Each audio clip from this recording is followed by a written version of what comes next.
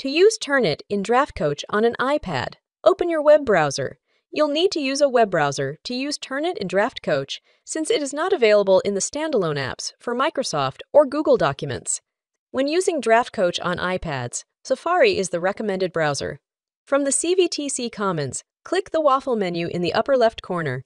You can go directly to the Microsoft Word app, or if you prefer, open your file from Microsoft OneDrive. When you open your document, the Turnitin plugin will begin loading.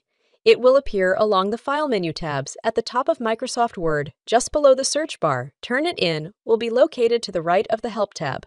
If you have just opened the document, be sure to give it a few seconds to appear. Once it has done so, you can click it, then click the Draft Coach button that appears below. Turnitin Draft Coach appears on the right side of the screen. Tap the blue button that says Get Feedback Now to get started. You may need to swipe up on the menu to see this. The menu will then have 4 sections: Details, Similarity, Citations, and Grammar. You'll start on the Details section, which gives you a quick overview of Draft Coach's capabilities. The similarity check can be run up to 3 times and should be used at the end of a draft to help address any potential plagiarism within your document. The citations check can be used an unlimited number of times to find and address any potential issues with your citations and references. The citations check cannot be used to verify the content from sources being referenced, only their use in your document.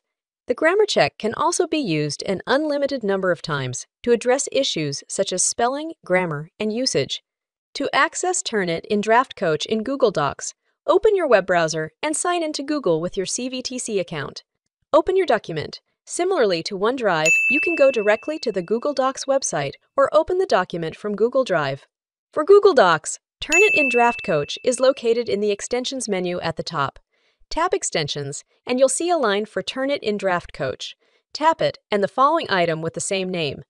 Turnitin Draft Coach will load in a menu to the right of the screen and works the same as the version in Microsoft Word.